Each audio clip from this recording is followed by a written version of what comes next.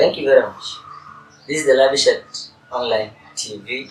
I'm your boy, Hamad Tangur. Patience is bitter, but its fruits is sweeter.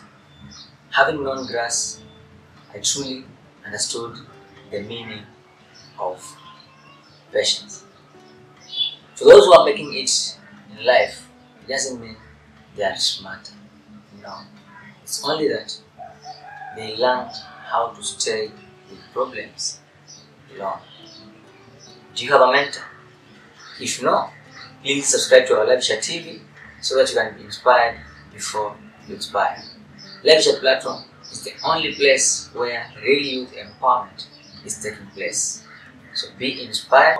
On our seat today, we have one of the greatest businessmen around our coastal line, one of the best politicians we've ever had in our coastal line, and also one of the very bold individual who has worked and has been seen as a mentor to many of the youths who surround him. Thank you so much. Karibu sana mheshimiwa katika show ya LavishHat TV. Labda nichukue fursa hii kukuambia kwanza karibu, na pia niseme imekuwa muda tangu ulipoingia katika biashara za siasa, katika biashara za maisha yako na biashara ya kutakana kwa jumla, lakini katika maisha ya mwanadamu yote yule kuna mahali mtu yoanzia. Labda mtu akisikia jina Abdusalaam hasa. Thank you very much. I appreciate first your invitation. Very pleased to see how you have achieved your goals. I know you personally. I would like to tell the people who are listening or watching, I'm very honored to see that you have worked hard. And, I just want to tell the people who are following your channel that the young man has done a lot. To subscribe to this channel is part and parcel to show the youth can do something. And I would like to see all the youth subscribing to the channel, because it's another way of supporting your shows. At the same time, I want them to be inspired to see somebody like you who has come from nowhere to be where you are. It is all to do with hard work and determination. So I would like everybody who has not subscribed to the channel to do so. It is a request I'm requesting, because it's not only that you're putting another subscription to your YouTube channels, but it is beneficial, because I think I've been following you. There is a lot that I'm seeing, and it's actually attached with the life that we are living in. You asked me a question, ni nani Abdusalaam? Kutoka wapi? Mimi ni mzaliwa wa Mombasa. Nimesomea hapa na wengine pia nimefanya kazi. Nishukuru Mungu nimejibidisha to an extent that today I can be called a businessman. Sikuwa nimefikiria tu I can always be employed. So there is a time in my life that I will be employed. I have a degree, not one, two, because I have seen so I have interacted with so many business people. I've been in different countries. I have done different businesses to the extent that I'm here now. It is very encouraging to see that I am now being interviewed with a young man, a youth, by an individual. Mezoea all the time to see mtu ambaye wa same of my age. That was the idea people were nayo. But nowadays we see that youth are actually contributing. This is where it is very important.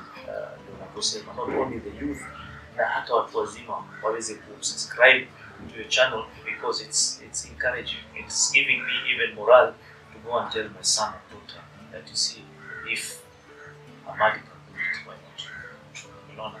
So this is something that I'm very pleased and I'm very happy for you, and I pray that you succeed not only on this, but you have your own TV channels, your newspapers, because it will be more to it. Coming back to Abdusalaam, I've started very nilianza na kuandikwa kazi na mshahara ya 1,500 to 3,000 to 4,500 ikaruka to 10,000. I've been in different companies here in Kenya and internationally, big companies. I'm happy nimeweza kumove from starting nilipokuwa chini nika gradually kwenda supervisor to managerial position, operation manager. Nimefurahi. So from there I learned a lot. Sikuwa nimelala tu kusema mshahara ni mkubwa. Nikasema no, there's a day I will have my own. I have tried. Na si ati nili succeed on the first go. Na ni kitu ambacho ningependa kuambia watu that they should always believe to themselves. A successful man or business does not succeed until he fails. I failed several, not once, not twice, not three times, but I never gave up. I had the heart, nikasema, I will be doing it. One day I will achieve. I'm not different from the ones that I have achieved. Na sikuamini kuwa lazima baba yangu awe na pesa ndio mimi niweze achieve. So baba yangu alikuwa ni dereva, he used to be a truck driver. Yeye ni wale ambao hawakubahatika wakati ule masomo kwao haikuwa normal because they were just surviving, but he made sure that sisi tumepata masomo, although he was actually working so hard. And akasema, and that is the advice I always remember. Mimi nafanya kazi kwa bidii na naumia, but I don't want you to do the same. Sitaki mimi nataka mwe na makazi kama hao wengine ambao wanakaa ofisini. Leo I'm proudly saying, although my dad is not around, but aliona some of my achievements. Leo ninasema kuwa because of those words, today I can be called a businessman because I believe that my dad goodwill alitumia hakutumia bure na hakutoa jasho bure. So I worked hard na msema kweli nilianza biashara nikiwa kijana ambapo watu wengi walikuwa wanapuuza, na that is the most important thing that as a society we fail because when you see a young man trying very hard to contribute into our world, tuna undermine, tunafinya chini because ustahiki sisi wakubwa tuko wewe mdogo wewe. So that is something that I was going through as well as a young man. But I believed on myself and nikasema I had things that my dad said and I wanted to fulfill them. So I pushed myself. I did not care what people say, what people think about me. But when my success in imeanza, I saw those the same people who were trying to undermine my business. Wale walikuwa wanajaribu kunipiga. Wao ndio wamekuwa sasa ndio wanatafuta kazi kwangu na kwa kunisifu na kunibembeleza. So it is good that when mind your direction unataka kwenda, you do not lose hope.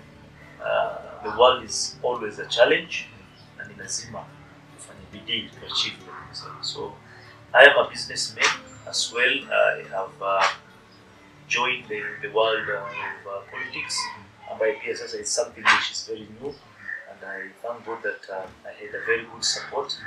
In fact, the people that I work with, I think you even know, they are all young because I believe in their energy na pia what they have, the ideas that they have.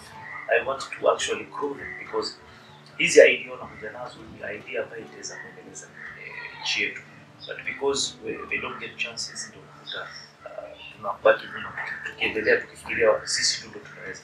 So nimekaa na vijana, nimefanya nao siasa, na we have achieved a lot.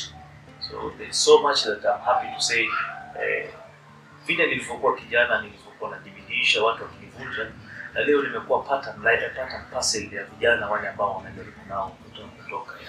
A lot of people wakiletewa vitu vipya saa zingine wanaogopa, wanaona ni hivi ni haiwezekani, lakini inakuja kwa hicho kitu ambacho wao walisema haiwezekani itakuja kuboom into business world, unaona. So msiwakataze haki vijana kwa sababu labda umeona ile proposal yao si nzuri. Rudi nyuma, usema hii kasumba ya watu kufikiria ati because nimetoka katika bad family siwezi kufanya, lazima tuelewe kitu. All human beings we live in fear. Tuko na kitu cha fear. and we are not afraid of anything else. We are afraid of each other. Kwa sababu leo wewe umefungua hii na mimi nataka kufunika na kitu kama hichi. Naona wewe unaendelea vizuri. Nitaanza kuwa na fear. You'll succeed. So the fear that we have, it is, you know, the rich people. Wamelea watoto wao kitajiri. Huwa hawawezi kukosa. Hawajaonyesha the challenges of life. The most important parent yule ambaye mimi nasema, yule parent anaonyesha mtoto the skills of life. But unakuta matajiri wengi hawawapatii hizo skills watoto wao, because wanawaonyesha mtarifi, mtakuwa maboss, mtakuwa mnacho kila kitu. So that fear wao walikuwa nayo, wanajaribu kuonya wale wengine ambao wamejitahidi na familia yao, wanaonyesha you have to work hard to achieve.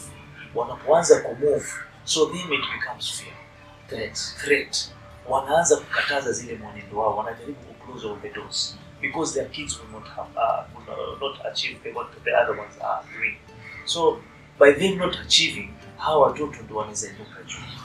No. So what I'm saying, and I'm giving it as an advice, nobody should feel that they cannot do it.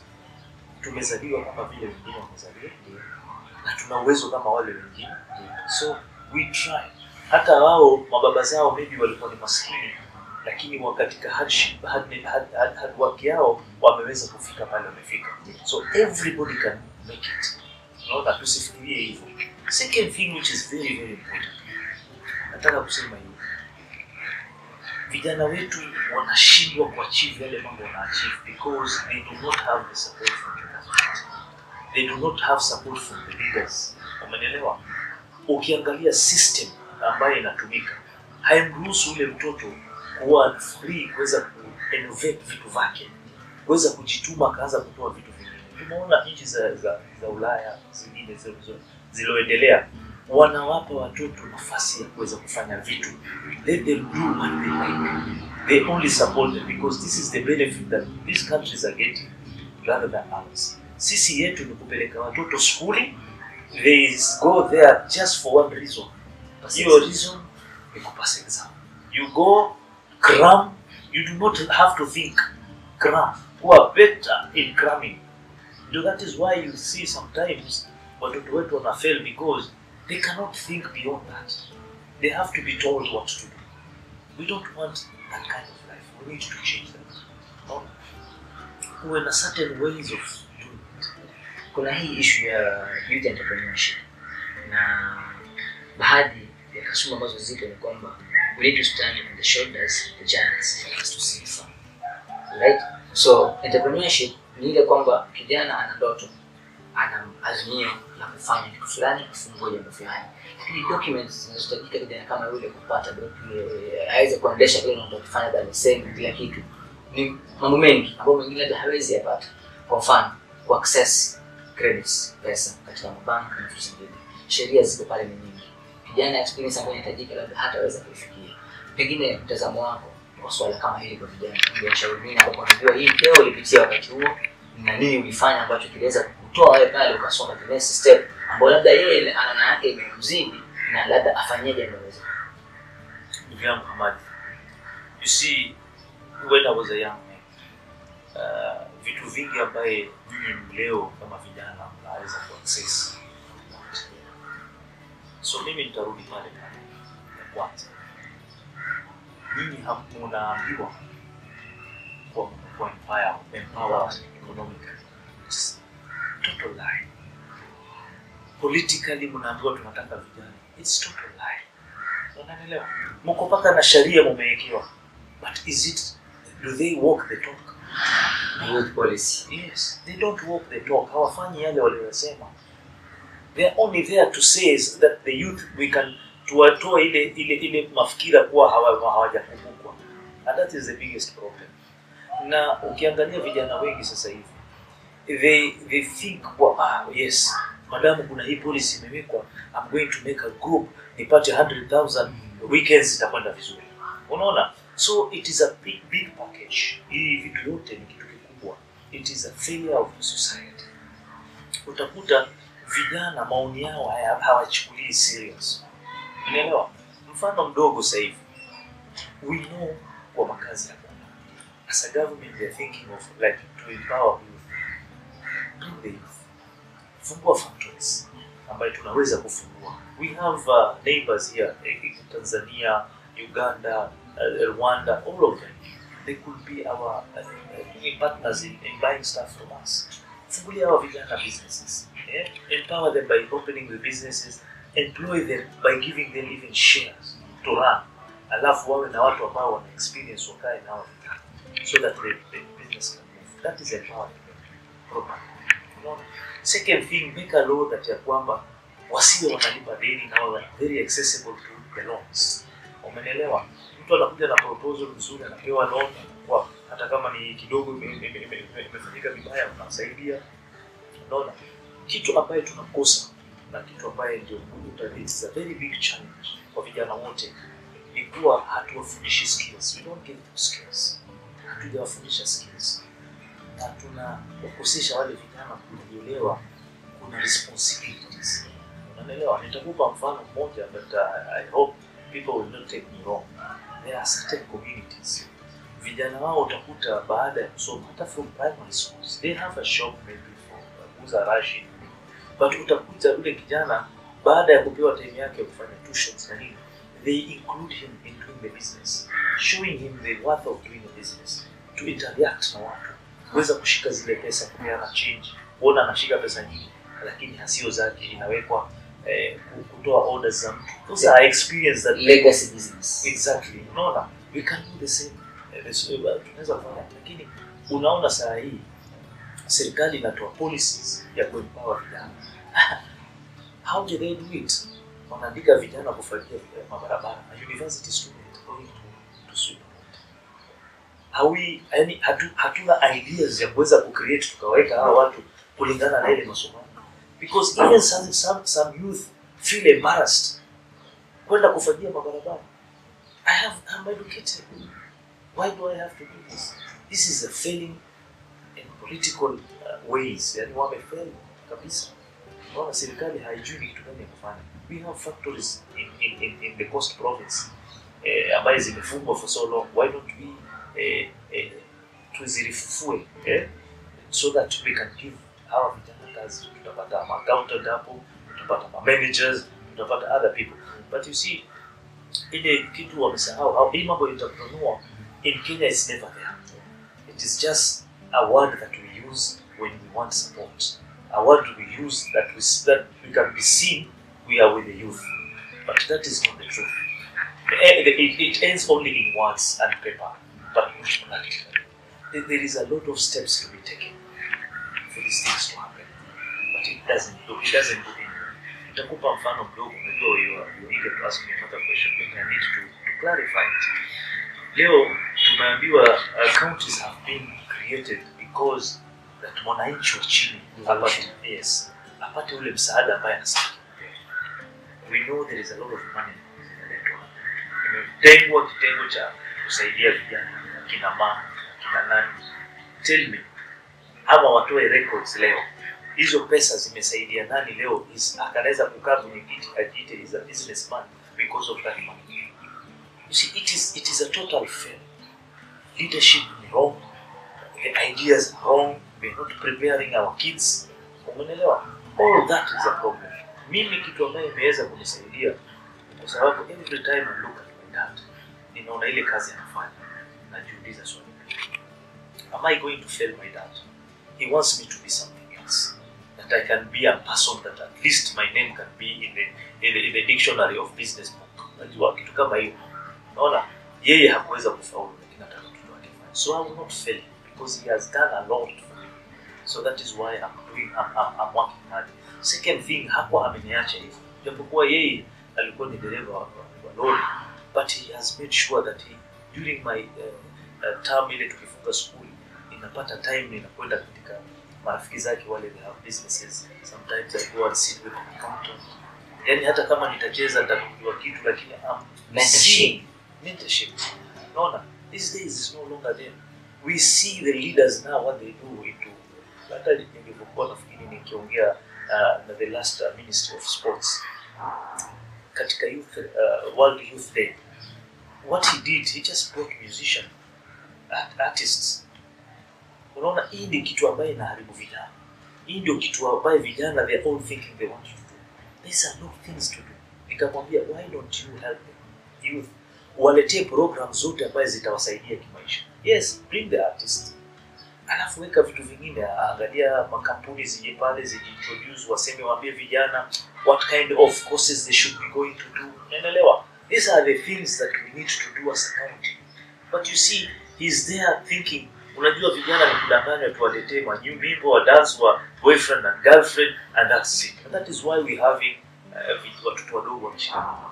Unaona, because we are not directing them to the right directions. We are showing them the way where they will fail. Because if they fail, they will need us. Sijui umeelewa?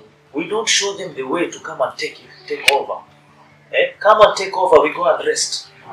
Unaona wazungu kule. Wame wamestaafu vizuri. Wamestaafu wanakaa because the youth are really running their country properly. So ile matunda haipati wale watoto pekee yao vijana, bali inapata na wazee. But you see, if sisi tutazuia, we are not allowing our country to move on. We are not allowing our country to bring new innovations. Tunakuwa ni ile tu. Unaona, we don't allow this. I know you are one of the best boxers that we have ever had in Coast region. You benefited in any way katika boxing as an artist? I'm not the best boxer because I don't want to be caught the wrong way.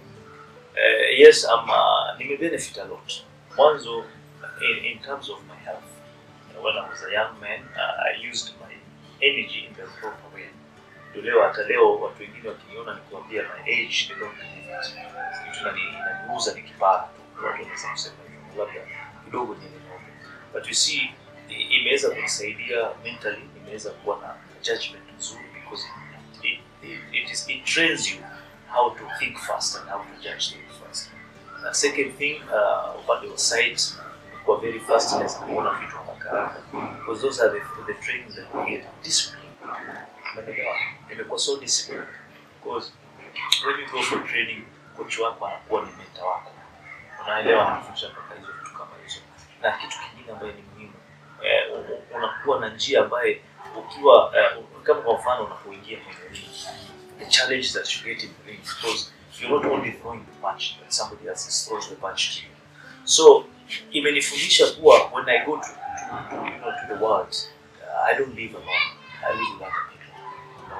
And there will be a lot of challenge. I've got to see how the challenge is coming to me and how I can, is it happen namna gani? Is it ni njia kuhepa, ni njia kugadi, hii vitu kama hizo. Imenipa pia ile kitu inaitwa imeniondoa fear into me. Unaona? So it has made me kusema kweli. When I went to start my own business, that fear was not there.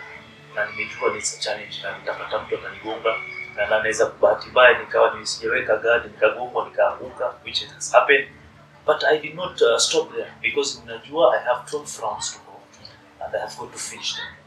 Hata kama utanishinda lakini those 12 rounds nimefinish. A lot of benefit nimepata good friends, about some of them now are businessmen and politicians. We made friends. Na kitu kingine imenipa a hobby ya kwa so in sports I love boxing. So it is all these things unaona inakuja na package. Even in football you see you get friends, you get to know a lot of things, you get to even memorize know the footballer's name, hata life yake unaanza kuangalia ni vipi pia inawe pia inakufundisha vitu vingine. So for me it has done a lot for me. And nashukuru ya kwamba pia mtoto wangu, one of my boys, he loves boxing and he's part of boxing and he's actually boxing at the moment. He should be soon utamwona akiwakilisha Mombasa, not because of favorism but because he has done he's talented and also has learned it. Yeah, na ni kitu ambayo nimefurahia because it shows that I'm not only telling people that boxing is good but it is part of my family. Right. Now tukirudi katika mrengo wa siasa, tunaamini kwamba ulikuwa na ndoto za kuwa senator Mombasa County na ulipambana vya kutosha na kweli ukajulikana kwamba wewe ndio simba wa Mombasa. And something happened in the way. Did you regret anything in politics? Yes and no. Yes and no. You see, everything is through experience. Regret ni kuwa, nitaanza na regret. Regret ni kuwa nimeona kuwa a lot of parties, they don't appreciate the citizen of this country. They wanatumia urongo ya kuonyesha kuwa everything is free and fair. Ni nyinyi ndio mtatupatia watu. But it is from my experience and yale nimeyaona ni kuwa it is not that. It is what they want, who they want. It is the same thing we are going back again. It is the fear that they have because they don't serve the nation. So if let mtu ambaye atakuwa na idea ya to serve the nation, people will see the difference. People will start noticing. And those are the people they want to avoid. They want to avoid them all the areas. Njia yote watatumia avoid because kama mimi nilishinda nomination, which is something which is everybody knows. Na ilikuwa ni haki kwa sababu ni mara yangu ya kwanza kufanya siasa. Tukapewa nomination certificate, tukapewa certificate of IEBC kwa the candidate. Nikawa registered na nikaonyeshwa vile picha yangu itatoka katika ballot box, ballot paper. Wakaniongojea mpaka wakati zile ile independence imefungwa ndio nikanyang'anywa with no concrete reasons. Unaelewa? But ilionyesha the topest what we call it corruption, not only in the party but as well in the organization ile is supposed to be protecting hizi vitu kama hizi happen. So you see we are suffering. Kenyans are suffering not because everyone choose to suffer, because people have chosen the way that they want to live this Kenya. Certain group ndio unakuta sasa hata Kenya siasa haiwezi kwenda vizuri. People have lost interest. Wanakuambia kila tunapochagua mambo ni yale yale, hatuoni tofauti because they don't allow, wamefanya kila njia ya kuzuia. Unaelewa? Alafu pia wameanza ku make certain groups to make other people to fear. Unaelewa? Ukiwa utaonekana una support hivi, unakuja unavamiwa, unanyang'anywa hivi, unaletewa KRA, unavunjiwa mabiashara yako kama juzi tumeona. So these are the things they do, and this is what wale watu ambao tunasema katika dunia, katika history ambao walikuja kufanyia watu makosa kama kina Hitler na wengine. They used to use the same system that we are seeing that is happening in Kenya. No, like siasa ilipofanyika kulikuwa na ile mkutano baina ya Mombasa na serikali kuu. Sasa baada ya kutokea sababu ya handshake, na tunaona baadhi ya watu ambao katika lengo moja nao wa kule mwingine wameweza kutoa mkono na kufanya kazi na county kwa kitambo ilikuwa maelewano hapo. Labda walipata uwalishi wote na kujoin county. Mimi sikupata. I was not invited. You see, this is what I'm saying. It is the same thing that I'm telling you again and again. Mimi ni mtu mmoja, hutaniambia. Unaelewa? That kuja kwangu nitakupatia kazi, but you have to do what I want. Tuibe pamoja, tufanye hivi pamoja. That is not me. And that is not something I believe in. It's not my principle. I believe to be a clean man. To do the job that people have given me to do. To serve them. Unaelewa? Hii mambo ya handshake at watu wameitwa hivi. Tusidanganyane. These are the people who have been singing after the handshake. Wameanza kuimba nyimbo ya wale watu wakubwa wa county so that they can get favors. Mimi hata nataka niwaulize wale ambao walikuwa katika hiyo NASA kwa mfano. Ni wangapi ambao wamefaidi na NASA? Except we have seen the people who go beyond kuimba mtu mpaka niseme Mungu anisamee. Yaani wameweka cheo kingine mpaka kimekaribia na Mungu. Ndio sasa wanashikwa mkono na pewe kazi. That is not what we want. Nataka uje kwangu uniambie you can do this job. These are my certificates, these are my qualifications. Ni kwa interview. Fair interview, you with the other person. Unaelewa? Hamadi, I'm telling you this. Nikikompea wale watu wamepewa kazi pale. Na nikikukompea wewe because I know you personally. Wale hapo ndio yule ambaye anaweza kaa kwenye ile kiti kama wewe. Umeelewa? But because you don't sing their song. And that is where the problem is.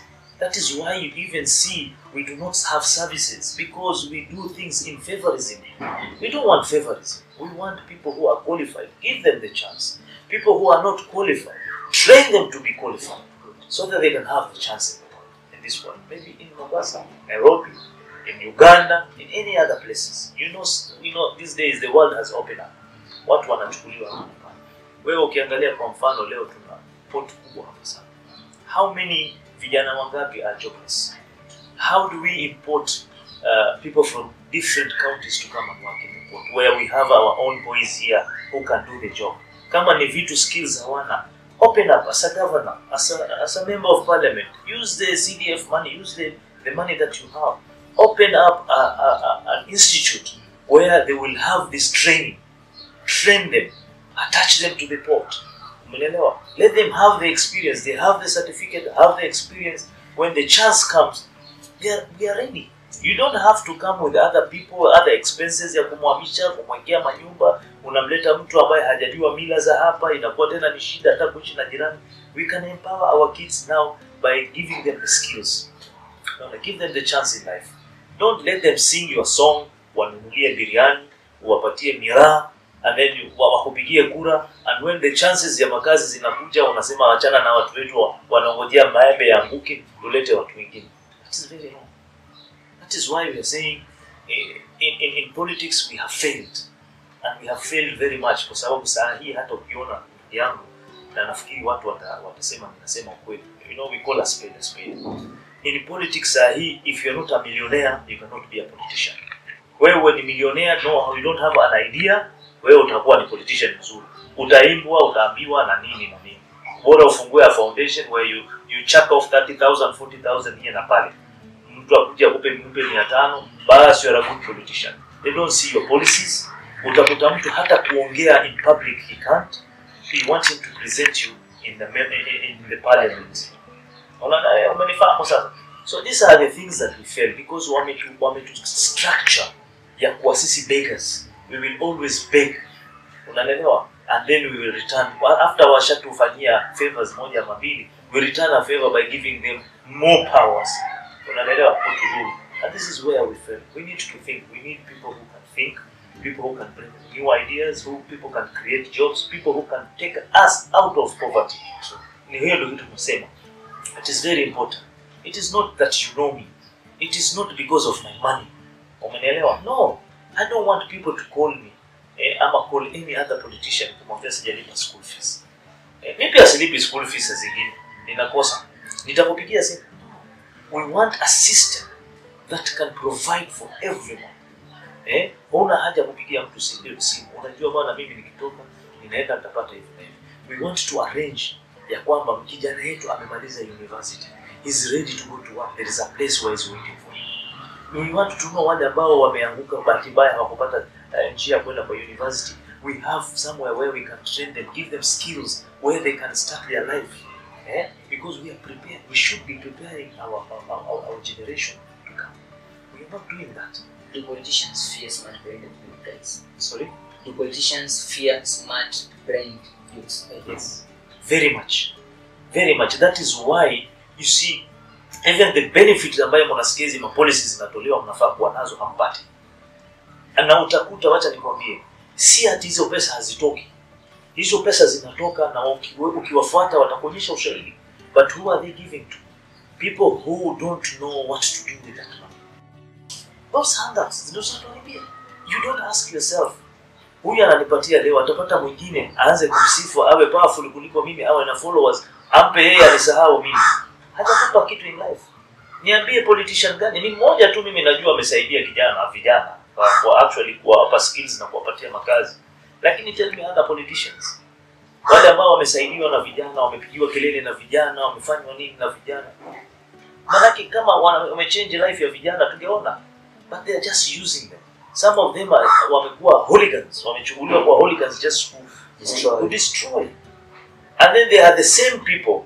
Watakuja watasema vijana sisi tuangaliwi, wanasiasa ni hivi. Wewe ulichukuliwa kuja kunipiga mawe. Wewe ulichukuliwa kuja kuzuia mkutano wangu ambaye mimi ningerevusha watu. Wewe umezuia. Leo why are you complaining? So I want to give this message. You are a better example. You are a better example, my friend. Wewe ni kijana, tulikuwa na wewe, but you have moved somewhere. Haukuwa hooligan, haukutupa mawe, but you actually, the fact is you wanted vijana waweze kuinuka kwa mambo moja mbili tatu. You are an example. This channel now we are doing. That is the improvement that we want to see kwa vijana. Sio mutuniwe vibaya. Umeelewa? that is something that I want to give a message. It is up to you. Do not make complaints. You want a change, you can bring the change, and a positive change. Usikubali kutumika kwa lugha ya pesa. Usikubali kutumika kwa kudanganywa moja mbili na nini na nyama. Angalia nini wale watu wamepewa kazi. Are they the same like you? Look at their education level. Look at their experience. Look at the qualification they have and what you have. Alafu wewe utaambiwa wewe ukafagie mabarabara, yeye amekaa kwa ofisi. That is a challenge I'm giving you. If you want the truth is, you have to change yourself to bring the change. Mtoto mleavu ndivyo. Sisi tunalea watoto wetu kwa njia starehe. Na kuna watu baadhi mapaparazi wanajaribu paint kwa starehe ndo maisha. And not responsibilities. Maisha ni kuwa wewe mwenyewe unajua mimi leo naishi hivi, kesho naishi hivi. Those are the responsibilities that we have in everyday life. Tunaonyesha watu ya kwamba kuishi kustarehe na lazima upate pesa kirahisi, uwe tajiri, utembee na magari kubwa na nini. That these are the temptation matajiri wamekuwa wakifanyia vijana wetu. People have forgot that hard work pays. No, people want easy way. That is why the problem is. We need to start rethinking again. Na watu waanze kuleta different policies. Parenting imepotea kabisa. Parenting imepotea. Kwa sababu gani? A parent is supposed to guide na kumpa advice watoto wao, vijana wao. Be careful. This is, if you don't do this is where you will go. Ile tunasema self-respect imepotea. Zamani ukiwa ni mtu unajiheshimu na unaheshimika, you get a lot of chances. But now no. Wewe weka hata vipuli hapa, wewe ndio utaonekana wewe ndio akija karibu ile society yote. Let's wacha tumpatie huyu, tumempower huyu, ndio tuharibu 100. Huyu mmoja akipata ni nini, lakini 100 wameharibika. So you see, those are the things ambaye tunataka tuangalie. We see where we are moving. We should not adapt to vitu ambaye unajua not us. It's very very wrong. If nimesema kitu 10 years ago, nimefanya kitu 10 years ago, and up to now maybe I regret that I have done it. Yeah, I don't want to be punished. What I have tweeted, maybe the ilikuwa ni mbaya, ni chafu, nini. I was giving my opinion. Maybe it is the truth opinion. Nimekuchapa kwa sababu ni opinion ni ambayo iko. Leo kila mtu, hata wale ambao walikuwa wanatafuta ugavana wa pande ya Joe, against Joe, what they came out and tell Joe the problem that he's doing, kama upande ya uchafu, upande ya facilities zile tulikuwa tunazo zimeharibika, zimetoka, stadium haijajengwa from aingie katika kiti. It doesn't mean tomorrow mtu kama huyo stadium ikiwa tayari ama ikiwa kuna tender ya kutoa uchafu atakatazwa kwa sababu umesema hivi. We should not come back. We should not have that hatred. We should learn when somebody is complaining, make use of that complaint to better the things. Hata saa zingine unaweza kumuita on board, what is their ideas. So you ameshakuwa appointed, then you are telling us that because of the Twitter na nini. It's stupidity. Badala amemtukana Uhuru, but he's working with Uhuru. Sasa alipokuwa ameshikana na Uhuru amezungumza kuhusu Raila. Now is his handshake, they are working together. Tumeona akipiga picha, tumeona Raila akisema he can be the next governor. Ama sivyo? But it does not mean kwa sasa tuweke ile hatred. Ndio maana sisi tunasema mature politics ni ile pale you don't have a permanent enemy and a permanent friend. Because we have a policy, we have mambo ambayo tunataka kuachieve as a team. Tumeona the reason why I was hoping to go to governorship, because in the morning I can do a lot for our people, for our community. But through discussion tumeona ni lazima mwanzo turudishe watu waifahamu siasa, because it has been long time watu hawaielewi kazi ya senator. Na tumeona it is very nice to go and prove to people that their life can be changed if we have a good senator. Unaona, hata leo nitasema tu kwa wazi kwamba tumeona it has the senator's office has failed us again, because after even getting evidence, manake kila saa kiulizwa atakwambia sisi sheria na tukatazi ya hapa inatufikishia hapa, mimi siwezi kufanya hivi, siwezi kuuliza hivi. Sasa he has an evidence from the MCAs tena in writing and in videos, na ukiwa umeona hujapata urudie, hajafanya steps zile zinafaa kufanya. Hajataka kujua hizi vitu kwa urongo, hajaitana governor into senate kuuliza ujingi, hajakwenda kwenda into books. You see, that is why people think the senate is just a waste of time. But I'm saying to you right now, ingekuwa senate inafanya kazi leo, hakungekuwa na wizi, na kungekuwa na a lot of job, a lot of opportunities, because he has to ask how is. Sasa hatujui ule mdomo umefungwa ama ni yeye mwenyewe ameamua kufunga. I would love to have million friends, but it's not up to me. Sometimes because other people don't believe the way I believe, so it's up to them as well to choose if they want to be a friend, or wakiona labda within a short discussion to agree akasema basi huyu atuelewani aka move on. Na I respect people. Siwezi kumforce mtu kuwa my friend if he doesn't, but in my heart everybody is a friend. Ni kitu gani ambacho ulishaifanya katika biashara zako kikakurudisha nyuma ama kikakosesha amani ambacho mpaka leo ukikaa wajuta ile kosa la biashara asingelifanya singekuwa hivi? Ni sometimes unajua, because of the challenges that we have, it's not to say that ni kitu ambaye ni najuta hapana. Sometimes because hata kama vile unauliza swali ya youth, the challenges that everybody is facing, you know, the rich people hawataki watu maskini. They don't want that. So sometimes you need to push things. Na saa nyingine ukipush, you go to wrong decisions that makes you go back. Kitu ambaye imenifanya ni regrets mostly ni about the family. My immediate family. Sometimes I know I'm human, I make mistakes. That when I make a decision, it is not the right decision. It does not only affect me, it affects them. So the situation that I'm putting them into, those are the situations that I regret. Sometimes nasema ningeacha tu niende na vile dunia inaenda. But sometimes nasema unajua, if I don't fight, I will not reach it. I have failed so many times in my business. Just because I push a lot and I want things to be done a lot, people are not ready to do it, and then I end up to be in a losing end. But you too don't regret, but I'm happy because my family have been always supportive. They could understand and they adapt the situation where it is. In a way, it is a regret. In a way, it is a positive way because they're even learning that life can change. You can be up there, you can be up down here. Kitu ambaye nasema kitu inanifurahisha na kitu ambaye na feel bad.